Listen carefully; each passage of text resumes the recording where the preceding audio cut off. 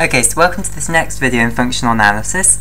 In this video we're going to see that the limit of a sequence in an abstract metric space is unique, i.e. a sequence cannot converge on multiple different limits. Okay, so if we have a sequence, firstly let's start with our metric space. If we have a metric space here, which is a set big X and a metric D defined on there, and we have a sequence, so we have some little x, which is a sequence x1, x2, x3, etc. Okay, and this sequence is going to be convergent in our metric space. So we've got, this is the picture, we've got x1, x2, x3, and then it converges up to something, okay? And let's say it converges up to some limit L1. What we want to prove is that it cannot also converge up to some limit L2, where L2 is a distinct point. So it cannot have multiple limits. At the maximum, a sequence can have one limit. It can't have two limits. So let's suppose, so the way we're going to prove this is proof by contradictions. We're going to suppose it's possible that it can converge to two things, and then we're going to prove that we get an utter ridiculousness, some utter ridiculous statement. Okay, so proof by contradiction. So suppose the limit as n approaches infinity of xn is indeed equal to L1, and the limit as n approaches infinity of xn is equal to L2. So in our arbitrary metric space, so it has two limits, and the sequence has two limits, and L1 is not equal to L2 in the metric space, i.e. they are distinct elements of the set big X. Okay, so the way we're going to prove this is quite simple. If you look at if we draw another picture of the metric space, we have this is our metric space, so this is our set, big X, and we have the 2 points, L1 and L2. Now, because they are distinct, and because X is a metric space, we know that the distance between L1 and L2 is not equal to 0. That's the second axiom of metric spaces, so that's positive definiteness. That's what wasn't true in a pseudo-metric space, but this is a metric space. By hypothesis, this is a metric space. So the distance between L1 and L2 is some non-zero number, it's some strictly positive number, so L1, L2. And we'll just call this distance, what should we call it? We'll call it capital D, okay? So this distance is some number. You can work it out. If I give you what L1 and L2 are supposed to be, you in principle could go away and work out exactly what number this is, just by applying the metric which is defined. So we know what this number is. So basically what my statement now is let epsilon equal d over 2, and draw open balls of size epsilon around each of the L1 and L2. So basically, draw open balls of size d over 2 between L1 and L2. So we have it like this basically, and the two balls just sort of touch each other in the middle like that. So this is the open ball sent to the L2 of radius d over 2, and this one here is the open ball sent to the L1 of radius d over 2. Okay, so we have these two open balls centered around these 2 points. And the first thing to prove is that if you've got a point in this open ball, it is not in the other open ball. So we want to prove that these two open balls are completely disjoint, i.e. their intersection is the empty set. So we want to show that the open ball around L1 sent to the L1 of radius d over 2 intersect the open ball sent to the L2 of radius d over 2 is equal to the empty set, i.e. if S is an element of L1, it cannot be an element of L2. So let's prove that. So let's suppose we've got some little element S, which is an element of the open ball centered around L1 of radius d over 2. Okay? Basically let's prove it cannot be an element of this ball too. So let's do it by a proof by contradiction. So let's suppose exactly what we want to prove is impossible. So we want to suppose that S is also an element of L2, open ball centred at L2 of radius d over 2.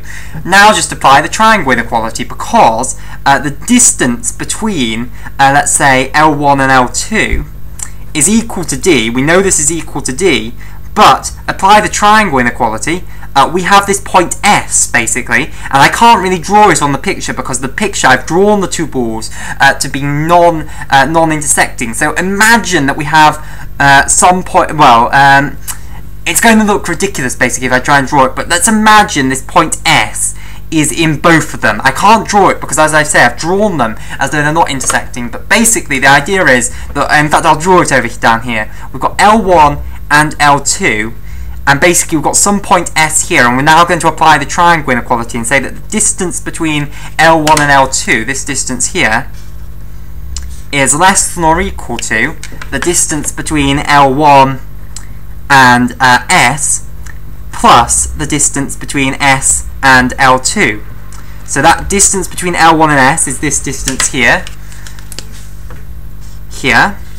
and the distance between S and L2 is this distance here. So that's why it's the triangle inequality, because we're just using the sides of triangles like that. Okay, but if S is in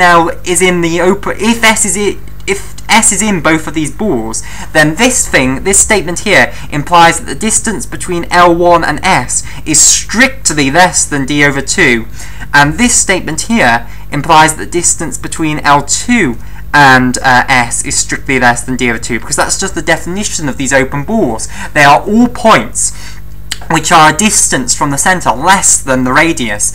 So these distances must be strictly less than d over 2 if it's in both open balls. But that's ridiculous, because if we add those two together now, that implies that this sum is less than d, but we know it's equal to d, so it implies that the distance between L1 and L2 will be strictly less than d by transitivity, because this is strictly less than this is less than or equal to this, so this has to be strictly less than this.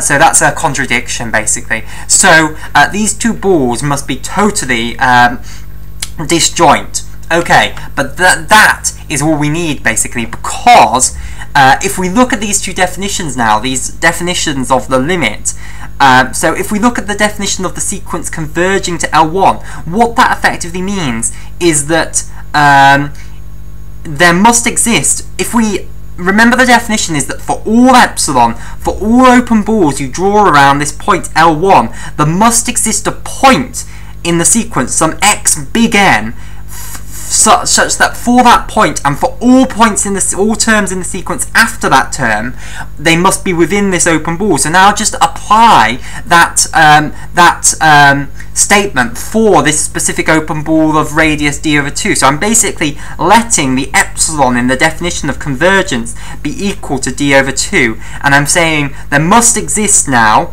a big N, which is a function of d over 2, so a big N which is specific to that d over 2, which is an element of the natural numbers, such that if little n is greater than or equal to big N, it implies that, let's say, let's write it a different way, that x little n is an element of the open ball centred at L1 of radius d over 2. Okay, so what I've said, instead of saying that the distance must be less than the distance between L1 and xm, little xm must be less than d over 2, the equivalent statement is to say that xm must be an element of this open ball, because being an element of this open ball implies that your distance is less than d over 2, so it's an utterly equivalent condition.